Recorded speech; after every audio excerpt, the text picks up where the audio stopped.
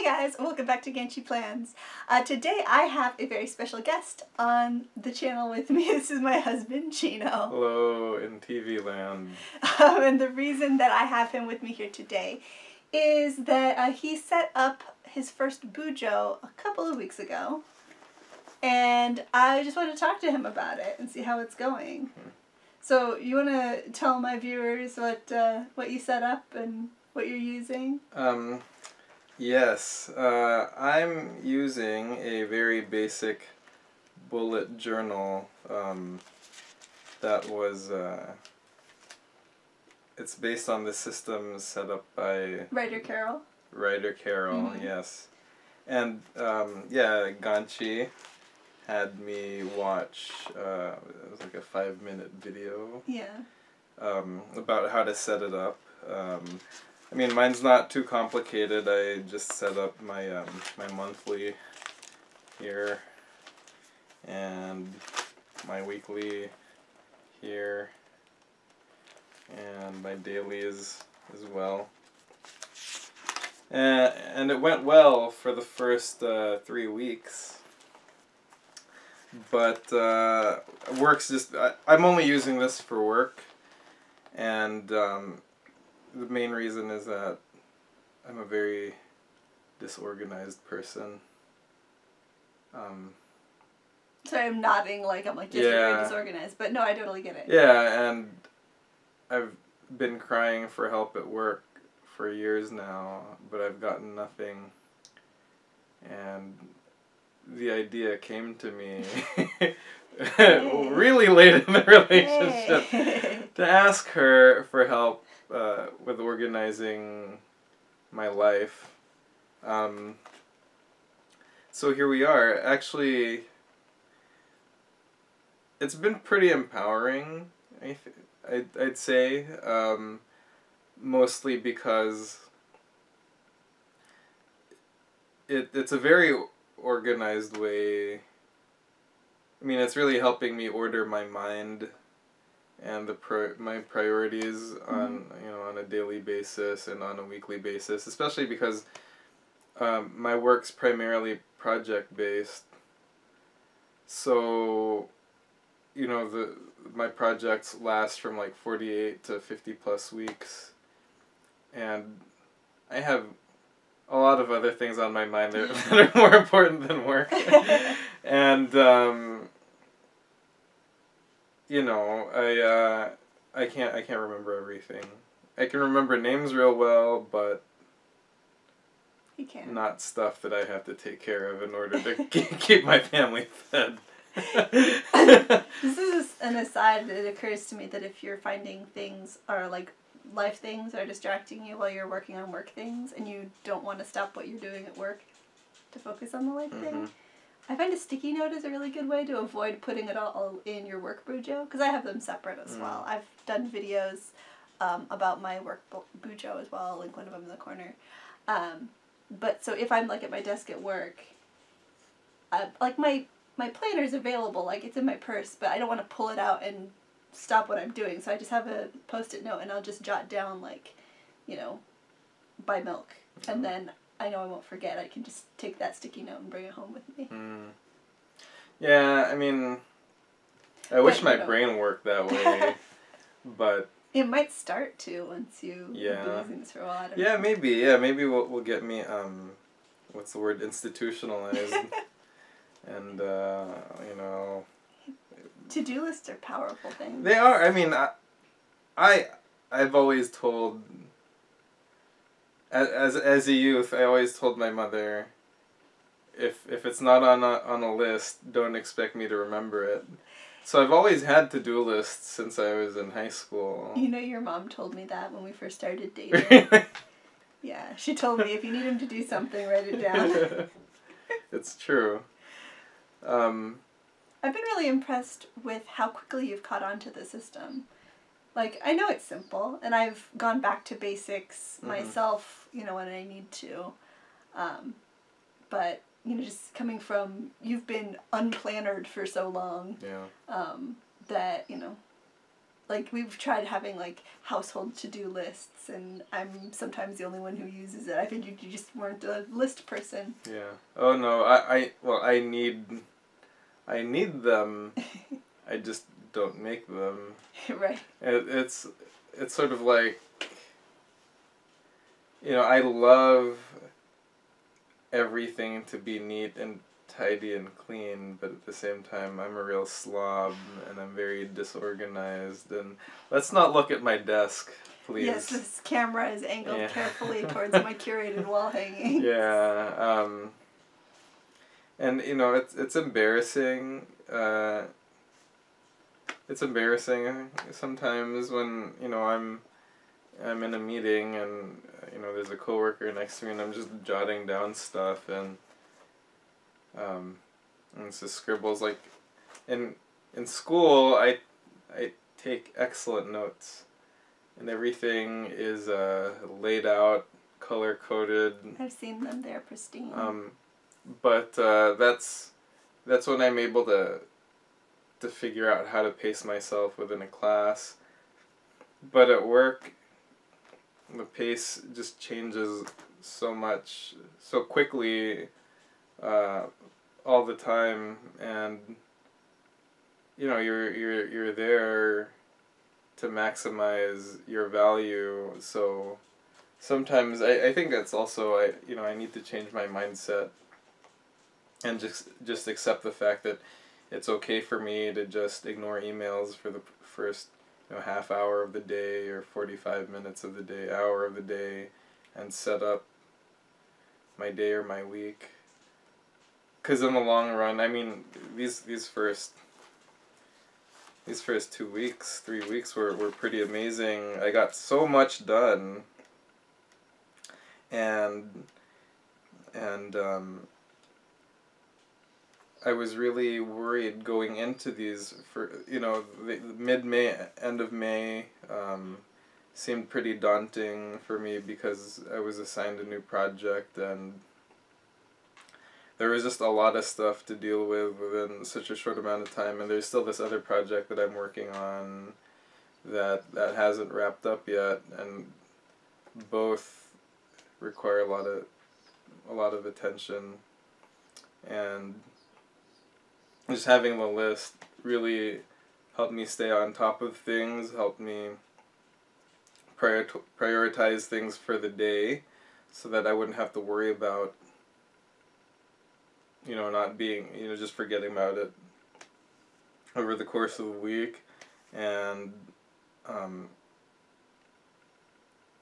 and just crossing off each item was very satisfying. Yeah, I mean, it was like a breath of fresh air. It was very relieving because I'm stressing out a lot right now, and I may be just sort of compartmentalizing it or something like that. But when I'm on my way to work, it can be kind of a drag. I do appreciate that you're able to separate your work life and your family life. And that's another thing too. Like, I make it a point to split those two, and so when I just start thinking about stuff that has to deal with my family time, my brain's just 100%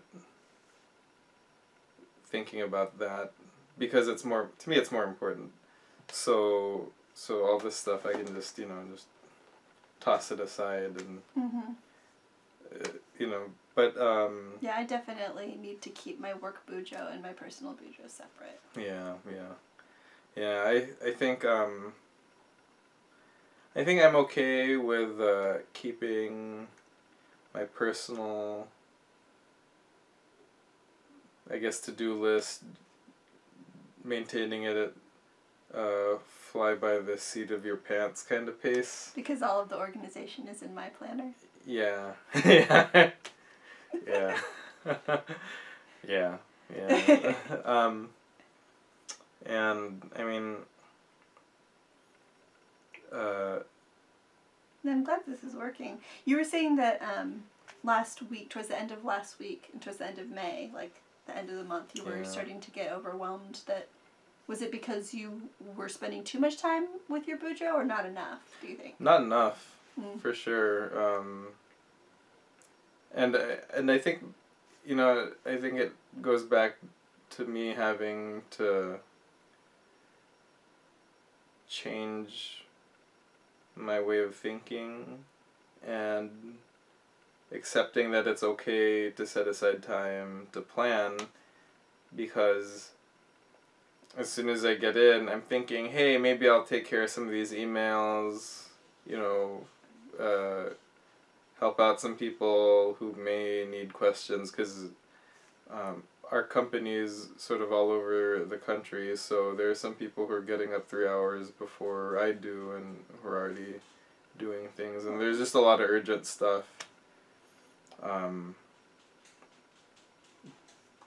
But in retrospect,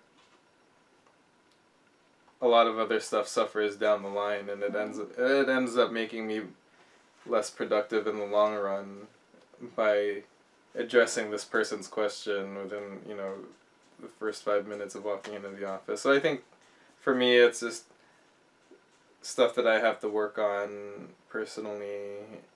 It's a mindset, getting used to writing something down before you do it, or stopping what you're doing to make it a list. Yeah. But I definitely find, especially with work stuff, but with home stuff too, that if there's too much of it that's not written down, it starts to feel even more overwhelming than it actually is. And as soon as you write it down, you realize, oh, it's only 5 things. Yeah, and also one thing too is that when you go to check off an item on your list, you go back into planning mode temporarily. And so as at least for my experience, as I'm crossing off that thing, then a few of the other things that were just kind of verbally requested of me or passed on to me, that I didn't write down, they sort of pop back up, and I think, oh yeah, such and such said they need this, let me write that down real quick. And so it helps me recalibrate throughout the course of the day, and it helps me stay on top of things. So it's helpful at the beginning of the day and throughout the course of the day to just maintain it. But the past 2 weeks, I thought it would help me if I used my daily for taking notes from a conference call I had with our client, and it went from really nice and neat to just vomit and just a random white space, lack of order here. My handwriting just went south. My lines just became way more squiggly and crooked than they normally were. Did that make you feel like you wanted to look at it less? Yeah. Yeah, and especially because I wasn't making use of my white space well. I kind of gave up on the page, and yeah, so I have another notebook specifically for my work notes, like meeting notes. So you think you're gonna go back to that? No, I prefer having the bullet journal for organizing my day and my priorities, which I really need. That's my number one personal improvement thing that I need, goal, that I need to I need to accomplish. Mm-hmm. But as far as, taking notes, writing down calculations or stuff like that, I have the other notebook. Yeah, and if that's not broke, don't fix it. Yeah, I mean, that's going to be something else in the future. First, I just need to be able to stay on top of what I do, and then as far as, being able to go through my notes later on. I mean, it's going to be a mess for me later down the line if I can't organize any of my project notes, because sometimes I spend like an hour and a half going through loose paper or napkins and stuff, because I'm writing down anything and everything just on sheets of paper that I can find on my messy desk at work. The stuff that will end up on your daily to-do list? Or the stuff that ends up in your project pages? Yeah, the stuff that ends up in my project pages. I think as a life tool, as a tool for success in life, I think this has been a game changer. You heard it here first, folks. You haven't really been using collections, right? Mostly just... Which ones are the collections again? The collections are the everything else pages. Stuff that's not... So, like, say you're having this meeting. You want to keep notes about your project on a collections page for that project. Oh, yes. You're mostly using your other project notebook for that. Yeah. Mostly because I just want to get a hang of this element first, just prioritizing my day. And I think that's wise. I think a lot of people you see, especially the ones who are drawn to like the decorative community online, will try to do too much too soon with their BuJos. They'll be like, oh, well, I can make a spread that tracks, how many glasses of water I drink every day for a year. And then they fall off the wagon for a week and suddenly everything's falling apart. You gotta start slow.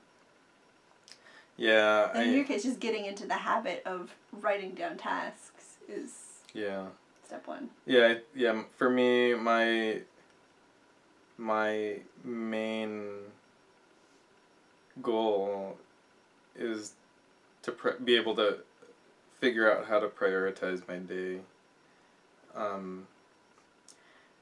Because I have this tendency to try to help out and try to do too many things at once for a number of reasons. This person at this department needs something, this person needs this, then the client needs this, and sometimes it's hard to say no. And sometimes it's because one task takes 2 minutes, right? And then you think, oh, it's just 2 minutes. Let me just stop what I'm doing with this 5-day-long thing here and go work on the 2-minute thing. And then the 2-minute thing can turn into 5 minutes or 10 minutes, or you're in the middle of something that's really important for the 5-day task. And then you get sidetracked and it takes you an hour to get back. Yeah, and just having to reset and find your place. Your flow. Back in. And it's very disruptive. Whereas you can write down the task in 5 seconds, then come back to it when you're taking a break from your flow. Yeah. And another thing too is, I have a schedule that I'm supposed to agree to follow. That a number of other people have sort of established.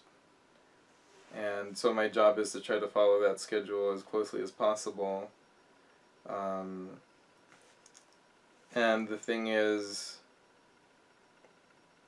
it can sort of make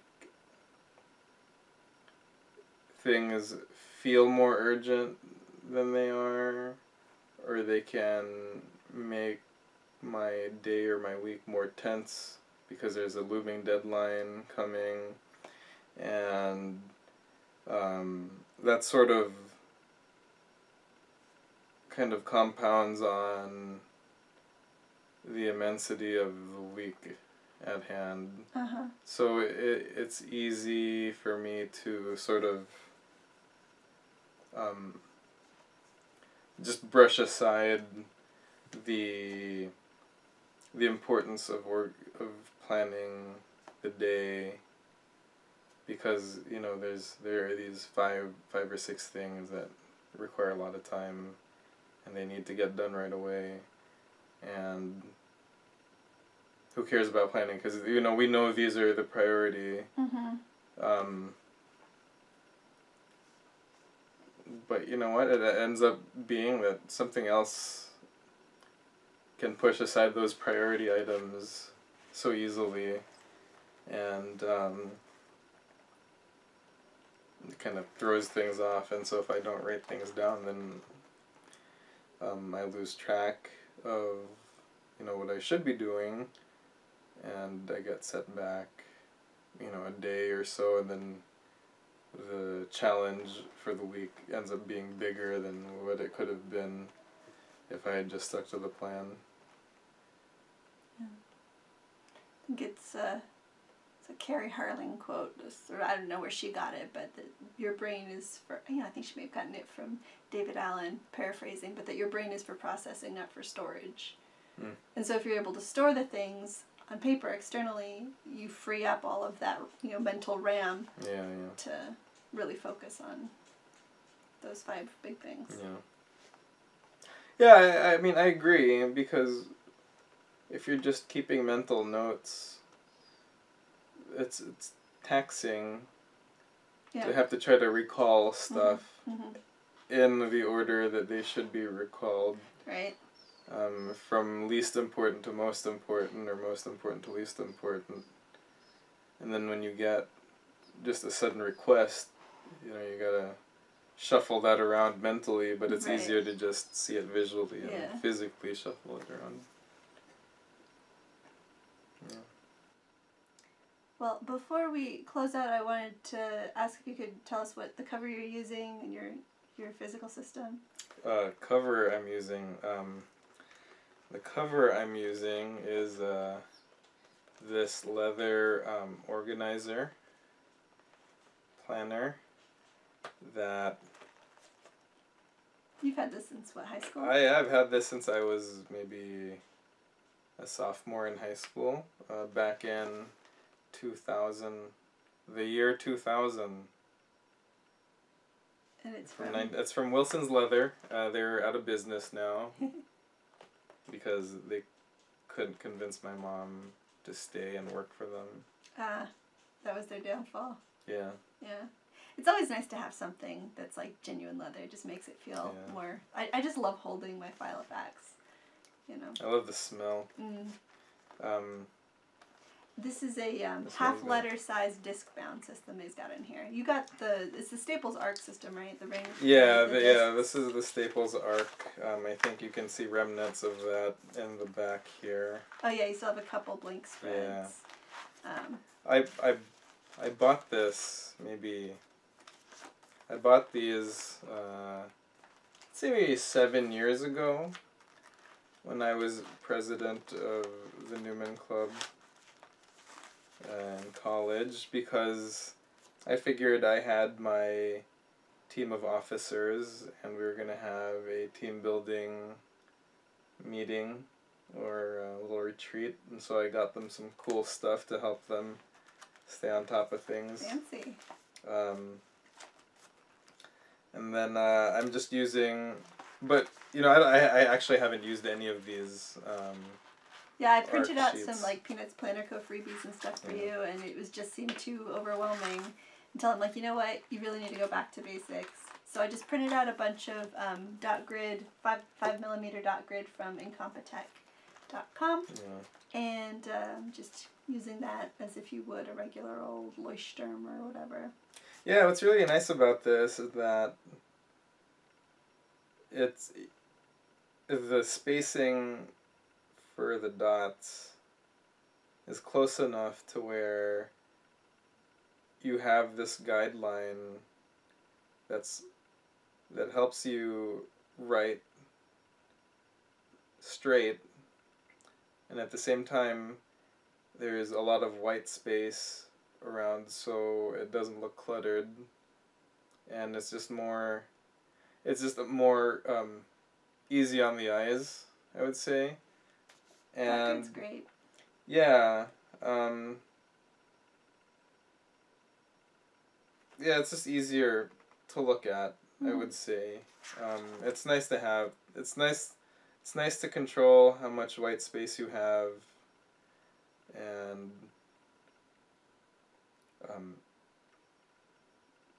yeah, it just makes it easier to look at.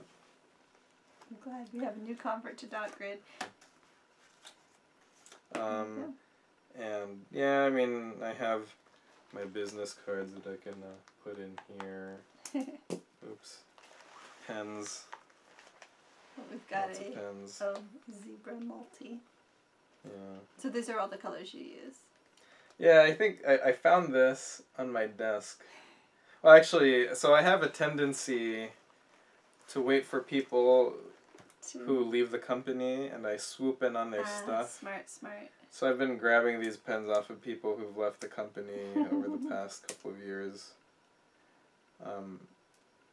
I like multicolored pens. But you're not color coding. No, not You're just switching colors on a whim. Yeah. It's very bohemian of you. I like it. Oh, thanks. Yeah, I just run out of ink. No, I mean, if I run out of ink, oh well, I guess my brain is done for the day because I can't write anything down because, heaven forbid, the only other writing implement available is a blue pen.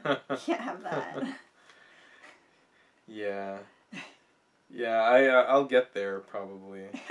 I'll get there. Oh, dear. Yeah, but in the meantime, my mode is just... It's good. It's fluid. It's working for you. I like it. I'm so glad. Yeah, I'm really thankful for you. Oh, well. And this. And Ryder Carroll. Thank you so much for agreeing to sit down with me. Thanks, love. Yeah. It takes a lot to pull him on camera. But yeah, I'm really glad that you got to share a little bit of your point of view, because I think our planner community on YouTube and Instagram and everything can become, I mean, not an echo chamber in a bad way, but we see, it's like a feedback loop of like decorative envy, and we're like, ooh, where's that sticker shop? But it's always good to remember to go back to basics every so often and see that it's useful for like people who are not creative, because I think a lot of people, if you had heard of the bullet journal, Googled it, and found Instagram, you would have been like, yeah, that's not for me. Yeah. But yeah, just going to the basic source, 5-minute video. Oh yeah, life-changing. Yeah, awesome. Very good. Well, thank you guys for watching. Don't forget to subscribe so that you don't miss more of my videos. I put up planner videos every Thursday and lifestyle videos every Sunday. You're more likely to see him in those. And I'll see you in the next one. Bye.